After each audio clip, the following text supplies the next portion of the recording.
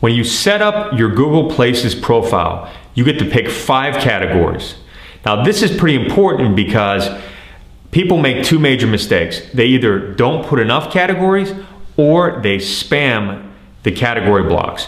So I'll get right to the point. If you're an attorney, for example, you should put your general category, which would be attorney.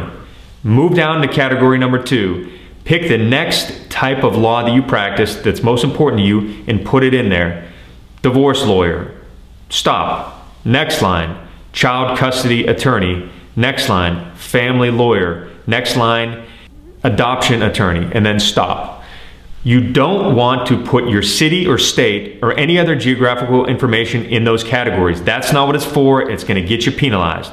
You also don't want it to stuff keywords in those categories. Don't put in there divorce lawyer, divorce lawyers, divorce attorneys, divorce law firm, all in one line, or you're going to get no benefit out of it. It's going to hurt you. Just use your common sense, pick 5 categories that describe your business best, and put all 5 in there.